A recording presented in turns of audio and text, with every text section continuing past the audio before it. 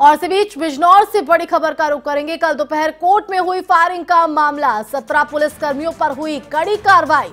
चौकी इंचार्ज समेत 17 पुलिसकर्मी सस्पेंड किए गए हैं। तो एसपी ने 17 पुलिसकर्मियों को सस्पेंड किया है। लापरवाही बरतने के आरोप में ये कार्रवाई की गई है। तो इस कड़ी कार्रवाई करते हुए पुलिसकर्मियों पर गाज गिरी है, सस्पेंड किया गया है। तो आपको बता दें कि एक सुनवाई के दौरान जज की मौजूदगी में हमला हुआ है। तो हत्या करने की कोशिश दोषी की यहां पर हुई थी। तो कल दोपहर कोर्ट में फायरिंग का ये पूरा मामला, जिसमें अब लापरवाही को लेकर बड़ी कार्रवाई करते हुए 17 पुलिसकर्मियों पर गाज गिरी है। उन्हें तुरंत प्रभाव से चौकी इंचार्ज समेत 17 पुलिसकर्मियों को सस्पेंड किया गया है।